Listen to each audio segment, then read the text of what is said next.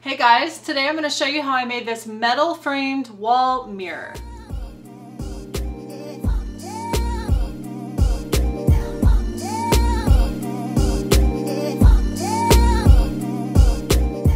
So before we get started, I want to let you know this is my first time welding. So this is definitely not a welding tutorial. Instead, just more of a how-to on the process of how I built this frame. My buddy Kevin works in a metal fabrication shop. So he was so nice to bring me up to his shop, show me the tools, show me how things work, and help me get started with this metal project. So you're going to see some tools that I normally don't have access to. All right, let's start the project.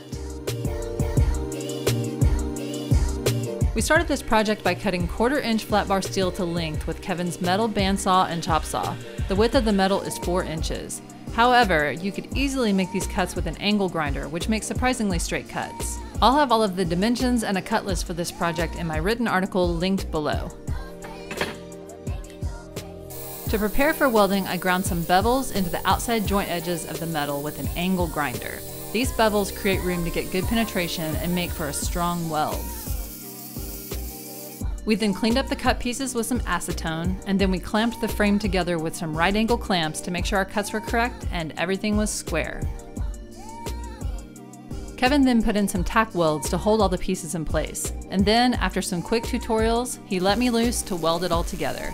And holy moly, I am hooked. Give me some more welding projects. Now I'm obviously a beginner and my welds weren't pretty, but they also weren't terrible either. They held and they were strong, which is what is most important. The next step is to grind down the welds, and here you can see Kevin getting after it with an angle grinder and a grinding disc.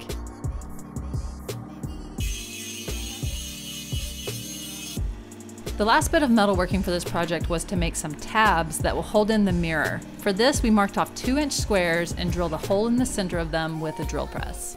Kevin then cut out the tabs with this amazing cutting tool called an iron worker. This thing was crazy, but again, these cuts can easily be made with an angle grinder. The mirror will be hung by a French cleat, so we used a cutting of the cleat wood as a spacer so we knew how far in to place the tabs. And then Kevin welded all 4 of the tabs securely in place in each of the 4 corners.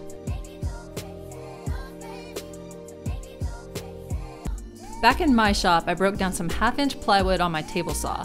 This will attach to the back of the mirror and what attaches the mirror to the frame. And again, I'll have an article on my website with all of the dimensions and cuts if you'd like to make this yourself. I cut the plywood about 1/4 inch wider than my mirror. That way, when I attach the plywood to the back of the mirror will set just slightly away from the metal frame. Because this produces a slight reveal of the plywood backer, we spray painted the outer edges black so it doesn't show. I then set the plywood backer in the frame against the tabs and turned it upside down. I put some scrap blocks on my table to hold the plywood up against the tabs while I attached it to the frame. And then I pre-drilled and screwed the plywood to all 4 tabs. The screws I had on hand were a little longer than necessary and poked through to the front. So to fix this, I cut them off with my Dremel. Nice and flush.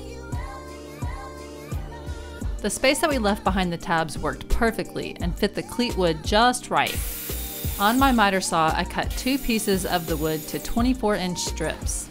And then I moved to my table saw and ripped both pieces to have a 45-degree angle on one side.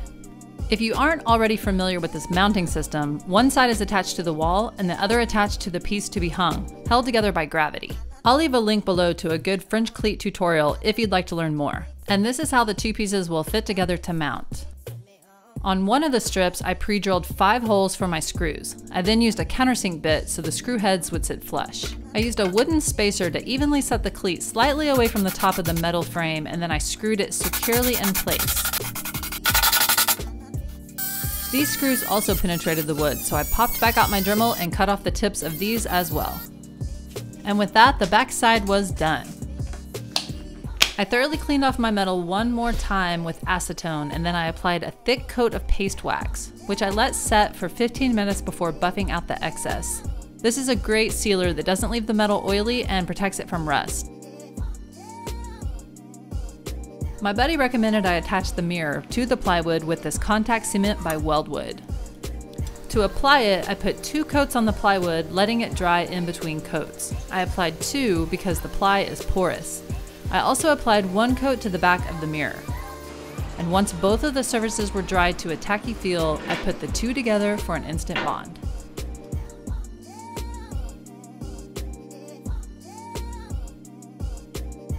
And finally, on to hanging this mama up. I measured and found the center of the vanity the mirror is going to hang above, and then I mapped out where I wanted it to hang with painter's tape.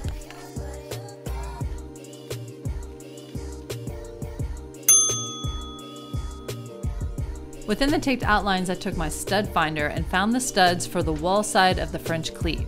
I then measured where I wanted the cleat to hang and then pre-drilled for the screws.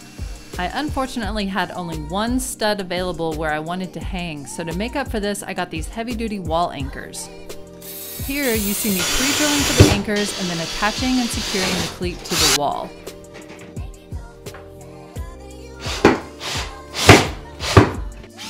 I used 3-inch screws to attach the cleat to the stud.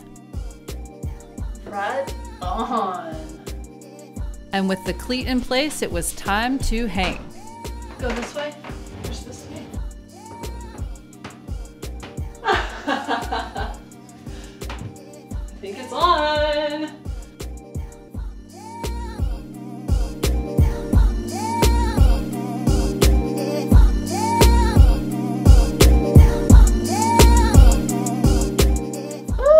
I love this project. I have been bitten by that metal bug. I'd love to know what you guys think too. Questions, comments, leave those below. Follow me on Instagram, and I will see you next time on the next project. Thanks, guys.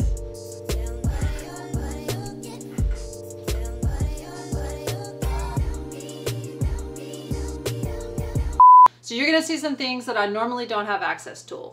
Tool?